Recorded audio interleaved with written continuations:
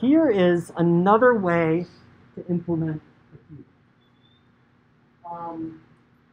Which is a queue is a circular event. And before we look into the details of how this works, let me show like why would we ever do this? Like, it's certainly more complicated than just using it like this. For certain types of applications, I guess one of the most expensive things to do in a program, and by expensive I mean like time consuming from a performance expensive, is to make a new object. Creating a new object is both highly variable in terms of how much time it takes, and regardless, like significantly more expensive in general than any other type of operation. And the reason for that has to do with the operating system and how it manages memory and all of these things. So for certain applications, during like a high performance, near real-time application, you don't want the possibility of your program failing in some way because of how long it takes to make like a new node for your list, for your queue. And so instead, we could build a queue in what's called a circular array. So this is done for things like you're streaming a video in YouTube, you're streaming a song in Spotify, right? Those are what I'm probably most familiar. In my previous career, we use these all the time for acquiring data from hardware devices being used by a scientist or an engineer in the experiment, where we had to read a lot of data really quickly, and if we had to go get a new object or grab some new computer memory, the time it would take for that to happen, we would have missed our data, and the experiment would be done. What's cool about this approach is we have all of the objects we need, all of the elements up front. Okay? So we allocate an array, and we decide how big we want it. Okay? We make it big enough so that we don't think we're ever going to like run out of data. That's not to say, but what's cool about this is we're going to reuse the elements in these arrays over and over. So the array starts off basically empty. We start adding to the I'm sorry, this is a queue. We start adding to the tail. And so at some point, here's our array, here's index 0. We keep track of what index is the head at and what index is the tail at. Okay? So the head is here and the tail is here. What that means is if we need to add a new element, like a new chunk of the music comes over from Spotify, we add it here. And if it's time to like play a new chunk of music from what has been buffered, you know, we refer to this as a buffer, as you're listening to the music, we remove it from the head. And then the head will move, the index of the head moves to here. So where the head and the tail is keeps moving throughout this array. Eventually we get to a point where we add another element down here for the tail, and now we've hit the end of this array. But that's not a problem because the next element we add will wrap around and we add it back at index 0. As long as the tail never touches the head, we're fine. They'll just keep moving and the tail will keep facing the head and we have enough room. If the tail does touch the head, we call that, so we used to call that a buffer overflow. Too much data in the buffer. Okay? We're not reading data out of the queue fast enough. Maybe we're streaming it to this person. Right? That doesn't really happen when you're streaming, right? It just stops asking Spotify for more data and things like that. That's more of like in the experiments you're doing when you're acquiring data at a certain rate of use. What you tend to run into more when you're streaming through Spotify or watching a Netflix video is a buffer underflow error. A buffer underflow error is where the head touches the tail, and there's no more elements in the queue. Okay? That's the buffer underflow. That happens when like your internet connection is really slow, and you're usually just playing faster than you're receiving data from Spotify or the video from Netflix. So it's not like this solves all the problems. You can still have buffer overflow and underflow. But this gives us a data structure that's very high performing for a certain class. And this relates back to like the question that we talked about earlier, which is for this whole chapter, why would we ever write any of these data structures ourselves? Well, if you're doing a near real-time program, you don't want to use the default program. Right? It's going to be too slow to use a linked list. You want a circular array method, and that's why you rewrite the data structure. It's for a specialized application. All right, so let's code this up and see what it looks like. I think it's kind of cool how it works.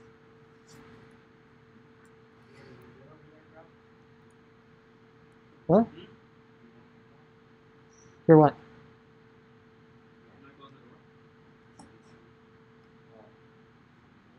Is there something buzzing? I think I kind of hear something. Yeah. I have a little bit of a hearing loss, especially at high frequencies. So. Oh, then, yeah, it's a button. All right, you can close the door though. That's fine.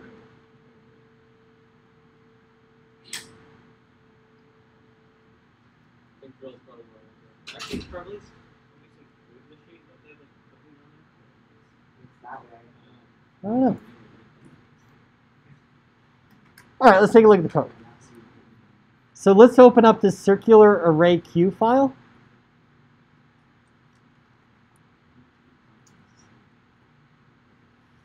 And let's talk through the data that the instance variables we need. And we'll keep consulting to the picture. So we definitely need an array of objects. That's going to be the fixed array. Okay.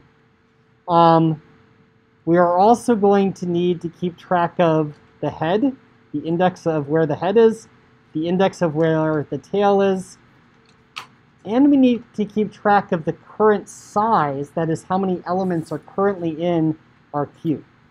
So let's add those.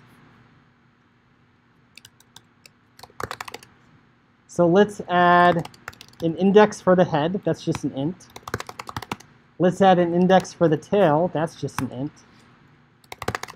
And let's add the current size of the queue. How many elements are in the queue? We could calculate that by finding the difference between the head and the tail. However, we need to distinguish the case of the queue is empty, and we just had a buffer overflow, and the queue is entirely full. In both cases, head and tail are the same, so that's why we have this current size piece. All right, so let's write some of these methods. Let's start with the constructor. Default constructor constructs an empty queue. So make our constructor public.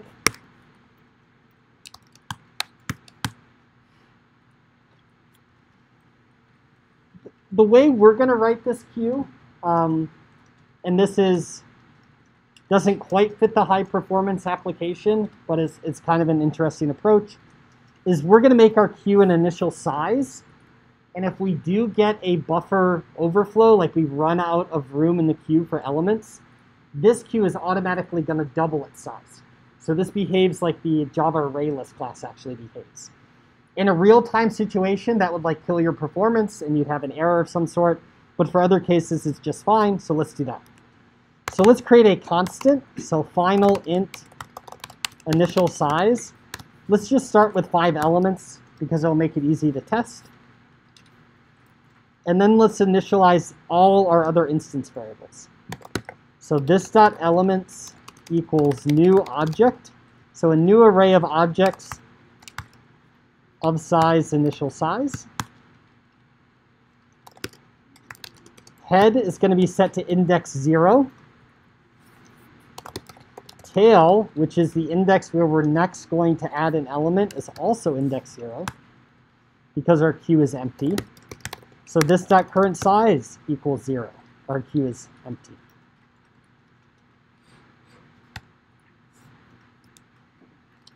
There we go. That gets everything started. All right, some of these methods are easier than others. Checks whether this queue is empty. That's the empty method. So public boolean empty. Return this dot current size equals 0. If the current size is 0, return true, else return false. Here's a tip. I often use a comparison operator in my return statement, and that's something that's fairly common that you'll see. I appreciate that that can sometimes be confusing to decide when it returns true and false. You can always write an if-else statement again and say return true, return false, okay? Your code will be just as fast if you write it that way. And I don't care if it's 4 lines instead of 1, all right? So don't feel that you have to use conditional expressions with the return statement. All right, next, adds an element to the tail of the queue. So let's look at our picture. The index of the tail is always where the new element is going to go. So we can insert it here. We'll have to move the tail accordingly, and we'll have to update the size of the queue. So we have several things to do, but it's not too bad. So public void add of type object new, let's call it new element. Because we are making our circular array growable, before we add an element, let's check if it needs to grow. So I've already written this method down here called grow if necessary, and you can read through it if you're interested, but we're just going to invoke it at the start of the add method. And that way we've decomposed that functionality. If the array needs to grow, great, it's going to grow. If not, fine. All right, so we're adding a new element. That means that current size is going to be incremented by 1. That means this dot elements, that's our array. And at the index of the tail, we're going to assign that to new element. And then we will increment the index for the tail.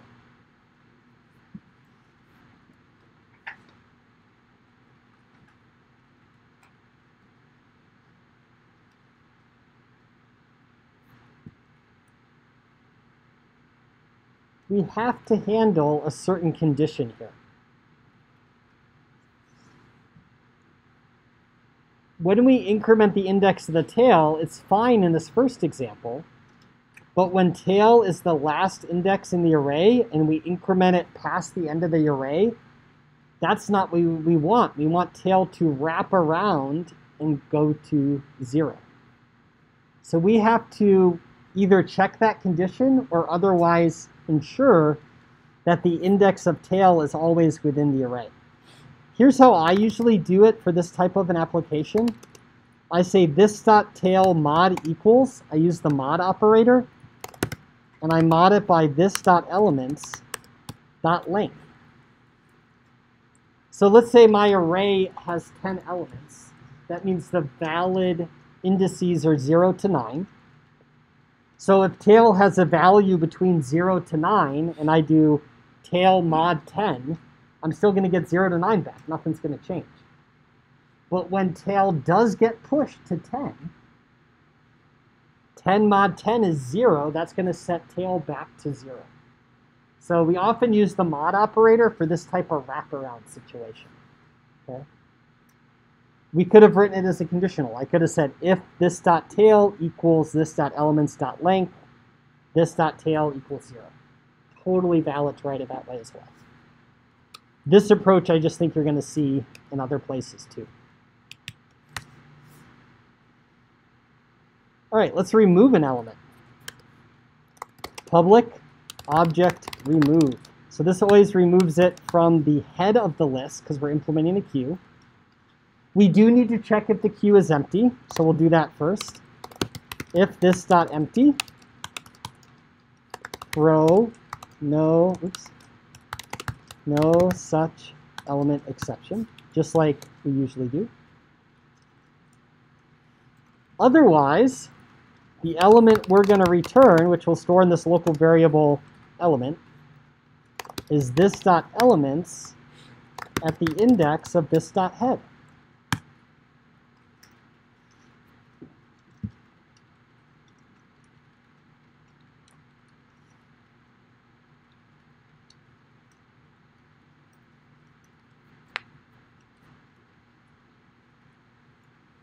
Now we also have to increase the index now of head because we just removed the element at the head of the queue. Here's another way that I'm just trying to show you things that I think you're going to see in other contexts. Here's another way that we often handle the wraparound as well. We'd say something like this dot head equals this dot head plus 1 mod this dot elements dot length. So we kind of add 1 to it and then do the mod operator all together. And that lets head smoothly wrap around back to index 0. Let's subtract 1 from current size and return the element.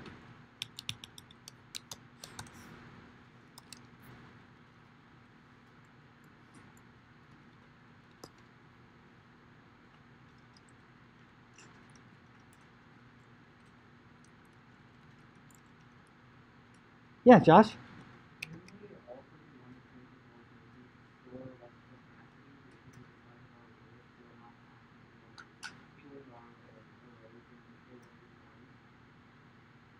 Well, like this dot elements dot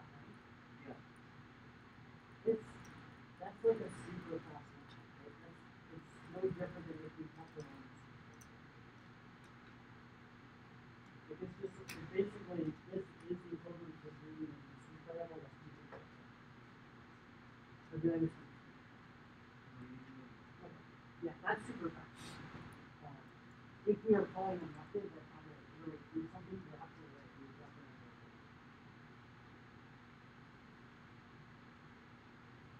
All right, let's try this out. And I think I might have forgotten to do the code again. Let's see. Oops. I did. I don't know why I didn't update this right. All right, I will upload this to GitHub if you don't feel like typing this in. And I'm going to make a note to fix this in the future.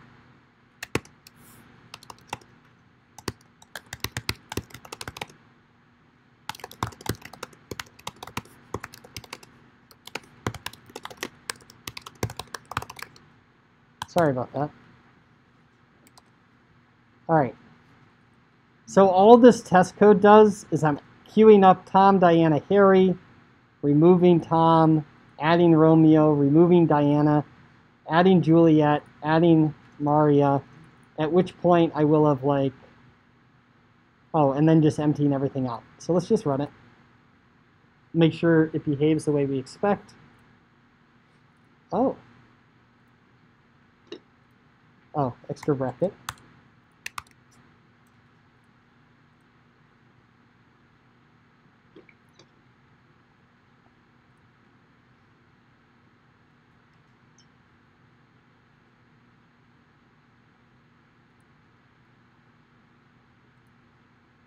Tom, Diana, Harry. Wait. Oh yeah, remove Tom, remove Diana, Harry, Romeo, Juliet, Maria.